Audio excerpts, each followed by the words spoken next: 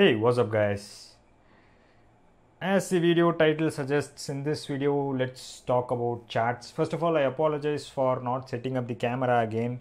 The thing is, I actually misplaced my battery somewhere guys. I can't find it. So what's the point of having a camera without a battery?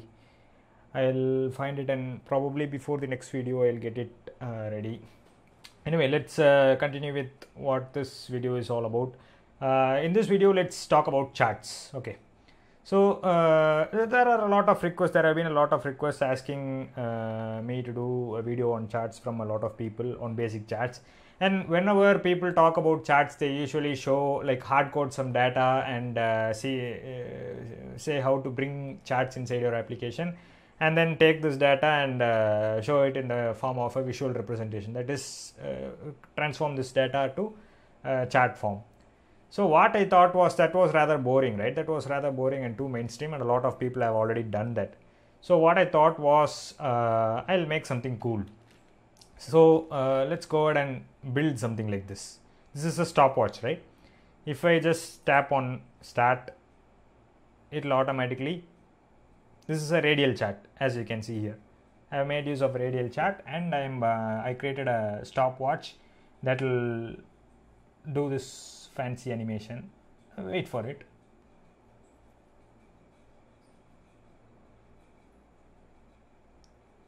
Wow, that's cool, right? You saw exactly what happened. For the minute, a new track has been added in the chart. That is a new segment. The new, how do I saw this? It's a segment rather.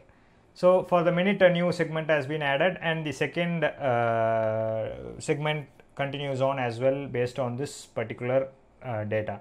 If I stop, then automatically the chart vanishes, but this data still exists. And if I start again, it continues exactly from where it left off in a cool animated way, right? And obviously you could start this chart once again from the start, from zero. That's it. So let's see how to build a cool chart like this, a cool stopwatch like this with the help of our circular charts. Let's get started. If this video is too long, what I'll do is I'll cut this into two parts. The first part we will see how to build a stopwatch, and the second part we will see how to bring in a chart. Anyway, let's get started. I'll stop this as of now. I have a simple application that I scaffolded just now. Okay, there's nothing fancy in this. Now what I'll do is I'll go ahead and first of all, let me go ahead and create these three floating action buttons. To do that, I'll simply do body, and I'll add a container, new container,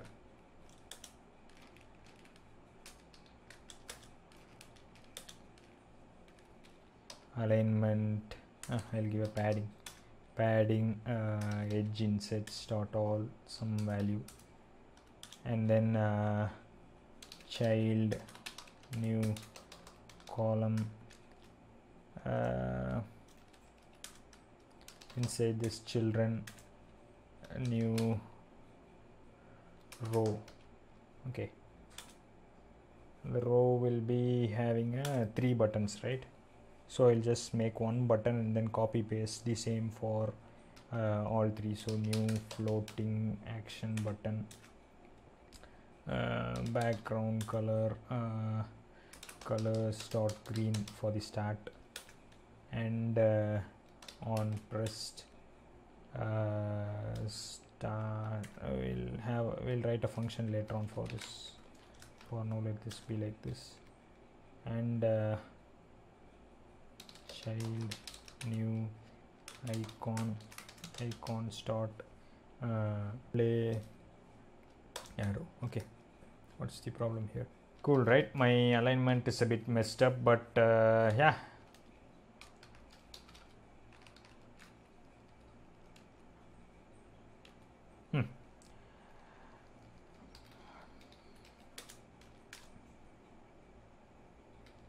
Now that I have one floating action button, what I can simply do is copy this entire thing, replicate it twice more, and here, wow, now we have these three buttons at the center and at the top, right? I simply added a couple of sized boxes here and then gave it an alignment here, guys.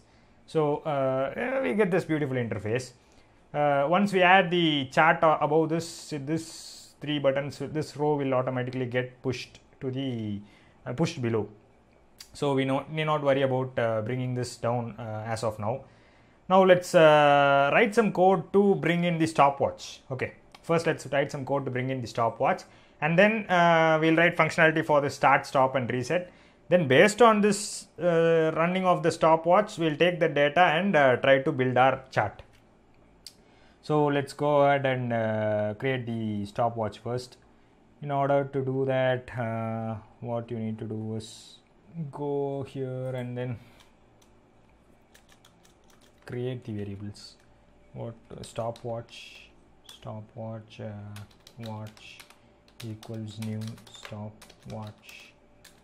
Okay, and one more timer equals new this is simply timer, and we'll have elapsed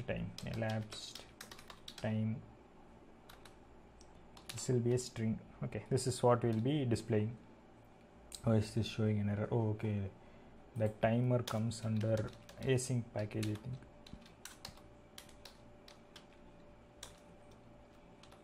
Yeah, cool. Now the error vanished, right? First, instead of bringing the chart, first I'll show that in a text, and then later on, at a later point of time, we'll try to bring in the chart. So above this row, I'll simply add one more child, that is text, and elapsed time style.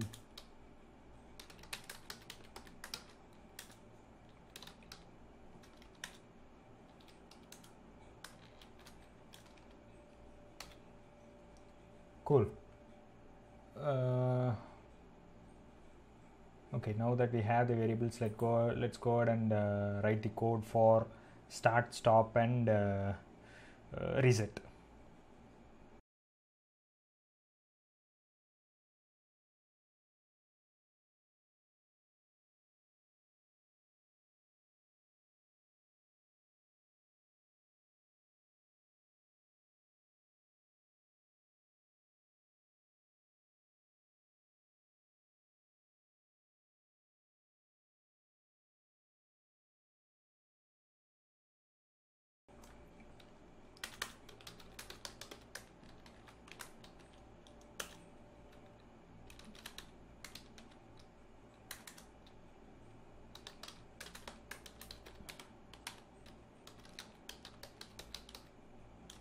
We'll get the millisecond value and then set state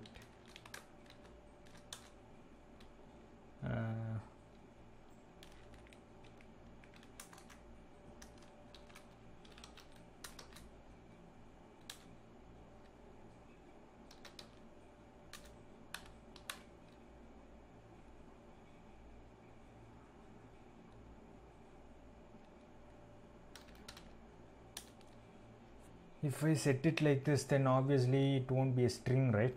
So in order to format this correctly, I'll use a transform milliseconds function.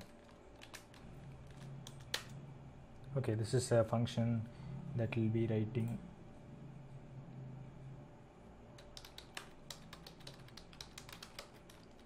this. Actually I learned from a guy called Andrew, I think.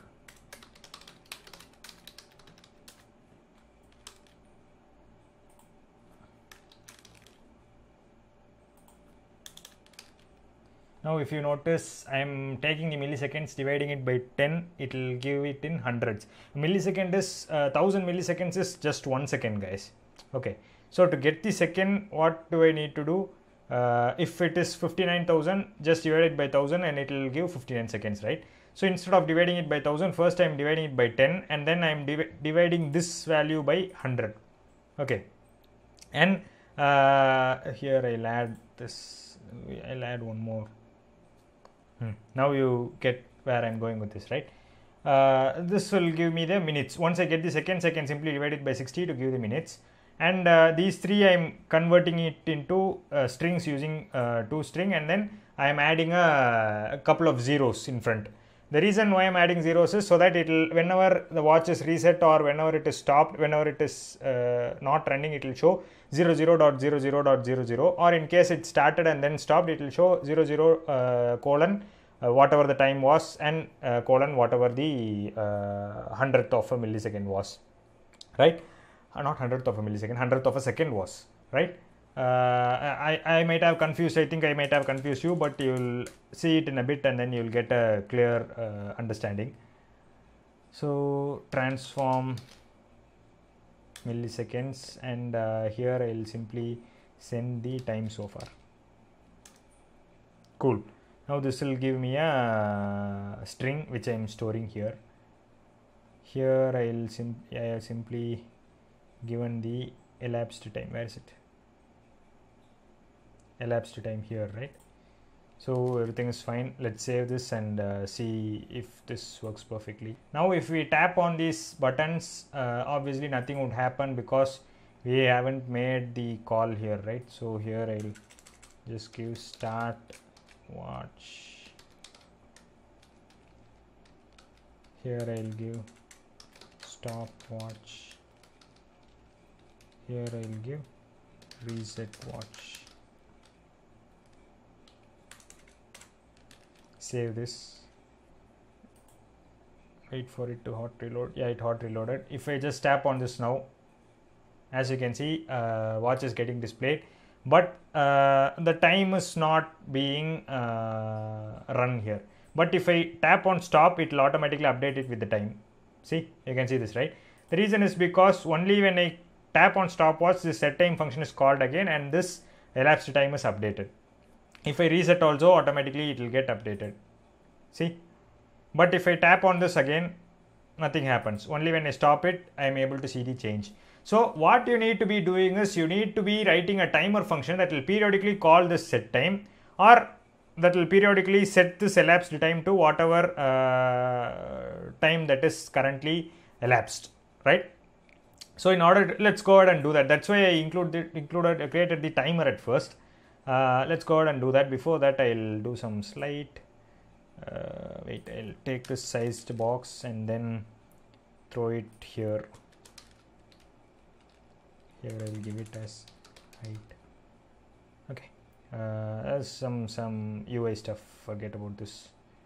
Now what I'll do is instead of as soon as I start it, I'll add a timer function. Timer new timer dot periodic. So we need to specify duration half a second duration. Instead of this callback, we need to give milliseconds 500, and update time. Okay, update time is a function that I'll write right away. Okay, that was not intended. Update time, and this what we will do is cool. This exact setting time step, this one I am doing it here as well, right? And I am calling this update time once in every half seconds when the watch is started. That's it. Let's see what happens now. I'll reset this. Now we have some spacing here, right? If I tap on start, every half second it gets, but there is no effect, right? So what I'll do is I'll reduce this even little.